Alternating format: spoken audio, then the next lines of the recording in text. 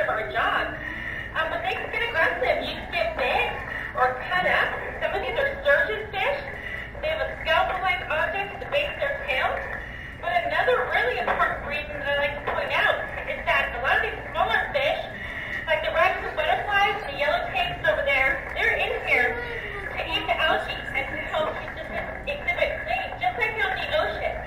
So if you fill their stomachs with other things, they're not going to do their job, and the reef will eventually suffocate with that algae and die. So everything has a balance, and we really don't want to do anything to disturb that. Yeah, absolutely, you guys. We want the fish to stay healthy out there. You can also injure those fish by giving them food they're not supposed to eat, right?